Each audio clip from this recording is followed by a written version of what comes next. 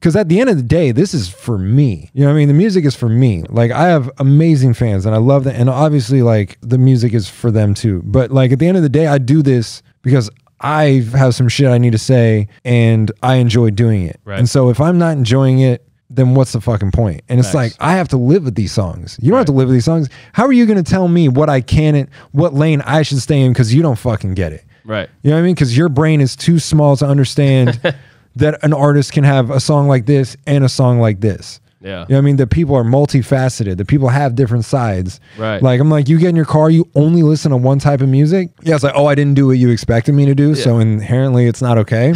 Right. You know what I mean? If it's good, it's good. Facts. If I can make a good song, if I can make an acoustic song where I don't rap at all, and I think it's fucking good and I fuck with it, if I like it, mission accomplished.